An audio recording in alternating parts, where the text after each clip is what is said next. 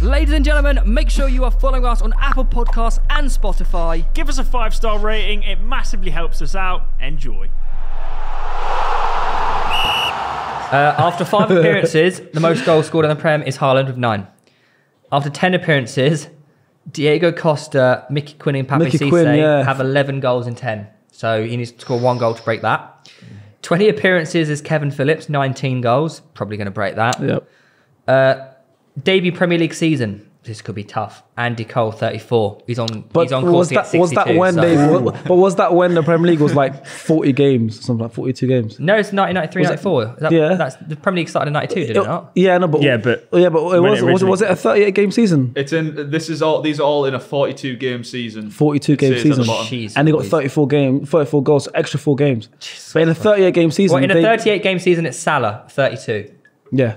But that wasn't his debut. So he's probably going to break that. Because he had Chelsea. True. Debut Liverpool, probably going to break that. For one club, Harry Kane. Nah, he won't break that. He's going. not. Yeah, but Haaland won't be at City. Yeah. What's Harry Kane on? 200? 188. Oh, for one. Most goals for one club, but Haaland won't stay that long. All time is Shearer. He won't stay that long. I agree. At Madrid. I reckon he breaks 3 or 4 of those. Breaks a lot of those records. Yeah. Well, he's breaking one next game. Cisse's 10 appearances.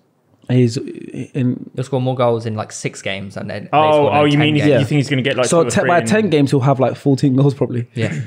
I mean, he's a scary man. So Haaland's on 10 goals in 5. I'm on 5 now. Yeah. Because we're counting that. What, you're a Premier League player? Yes. 5 how? We're working at how many goals I'd score up front for City, and I think I scored the goal against Villa. But you have to. You do understand. You have to be in the position first. Irrelevant. No. But we're not doing that. Oh, we're not doing that because when you apply logic to the argument of being mate, the fact that you've even made the pitch at 70 minutes in a Premier League game, it doesn't work. Your fitness might not be. It's hypothetical. Theo gets beamed in. Okay, so the question is, to that position, the ball comes in. He goes exactly what Haaland was. You're just okay. So I get it now. The scenario is if you were plucked all of his goals so far, exactly where he was before he kicked the ball or struck the ball. If you would score. And you reckon you'd have 5 out of his 10. I would score his Villa goal, so that's 5. Yeah, I was already on 4 for the season. You're on 4 so you're on 5 out and look, people hated it at the start, but they're starting to join the How many do you reckon you'll get this season then?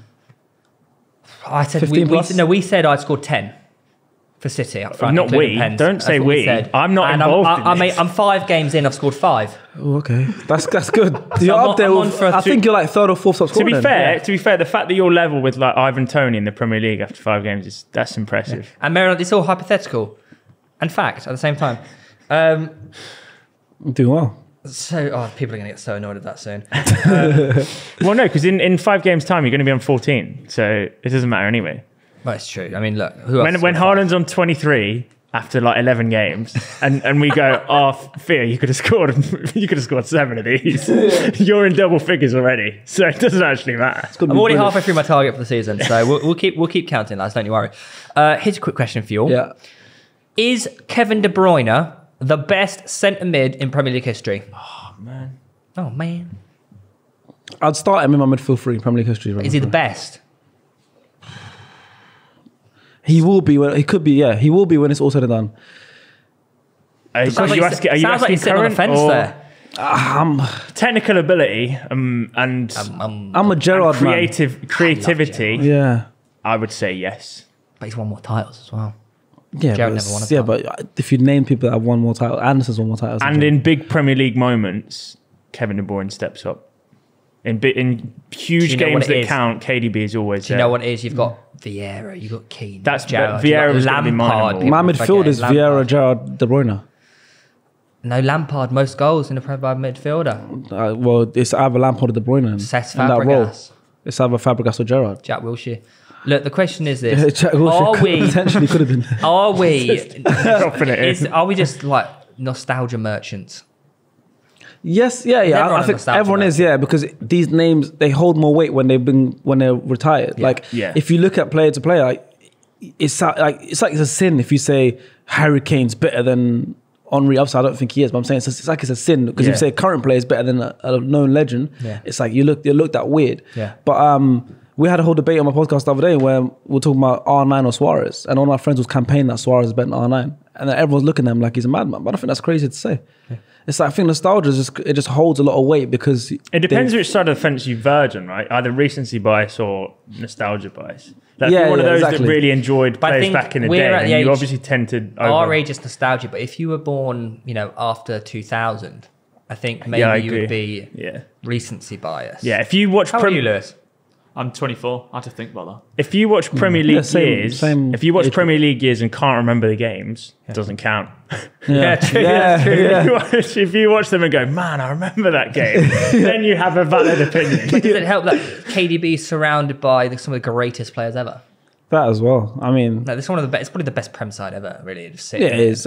Oh yeah. Does that help? Yeah. Is he a stat pad merchant?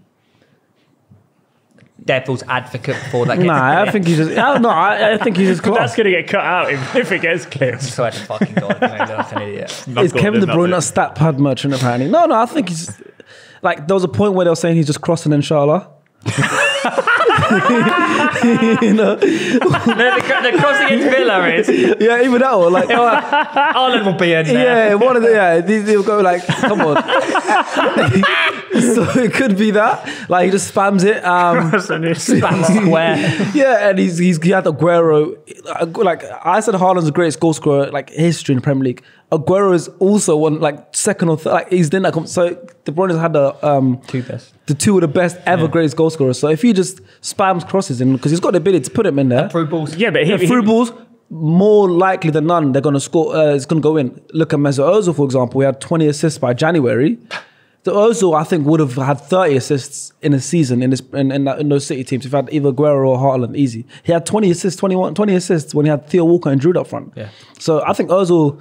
I think Ozil was better than De Bruyne ability-wise, but De Bruyne managed to achieve. He looked at me weird there. I don't think that's crazy to say. Ozil was a better 10 than De Bruyne. I don't think that's crazy to say. Yeah. But it's not just ability. Everyone's looking weird. It's not just ability as well. It's about like what you make out of that ability and how much you maximize that potential. Ozil had potential to be better than De Bruyne. De Bruyne maximized it more because he was with Pep and was with that great Man City side. If Ozil was in that, then he would have been... There's still more to come behind KDB, I think. Oh, massively. Different. He could go to another level. Kevin De Bruyne is a different level, but his potential got maximized because it's like you sign... It's like everything works out perfectly. He signed with Pep. He was with Pep at the right time, in the right era of Man City, in like the right stage of his career, the right age.